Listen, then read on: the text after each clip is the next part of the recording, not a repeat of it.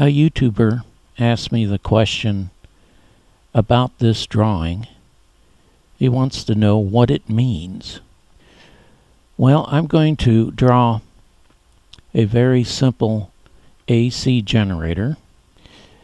Here's the wire loop that we're going to use, and the output is all the way to the left. In this video, you can see the construction of this simple AC generator. We're going to rotate the wire between two magnets. I'm going to draw the wire where the dotted line is edge on, like this. Here's our two magnets. We've got a north pole and a south pole, and the blue lines are the magnetic fields, and of course there would be many more lines. And notice that the sine wave is gone. We are set up at 0 voltage. As we take a look at the progress of this wire cutting through the magnetic field, we're also going to take a look at the electron flow in the wire. Here we have started the wire loop rotating, and we're going to keep the rotation speed the same. We're not going to change it.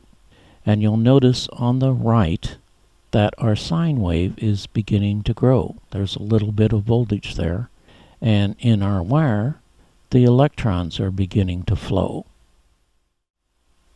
Now the wire loop has rotated some more, and notice that our sine wave is continuing to grow, and the electrons are flowing more in the wire.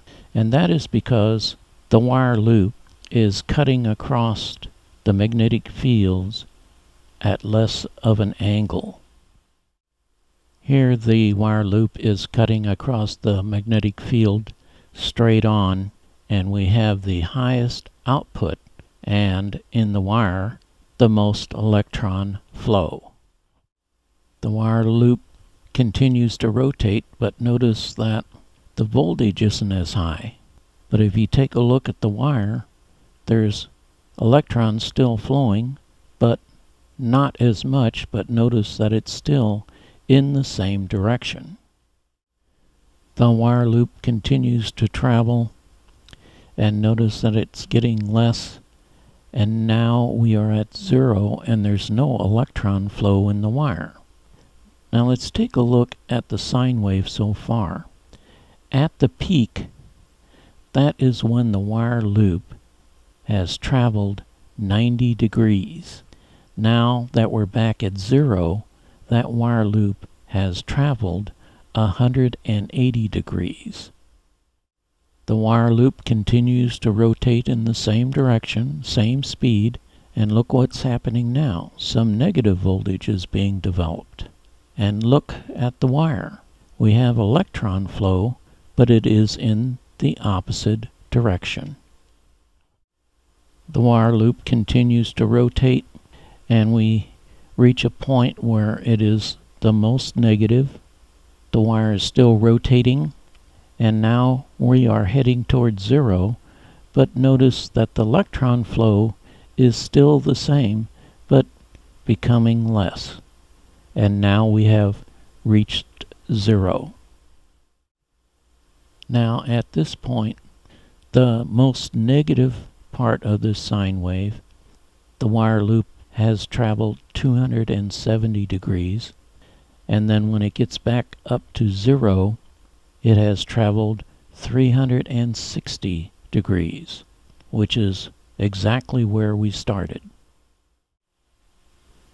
The wire loop continues to rotate, and I'm going to let this run for a while so you can see the relationship between the wire loop, the sine wave, and the electron flow in the wire.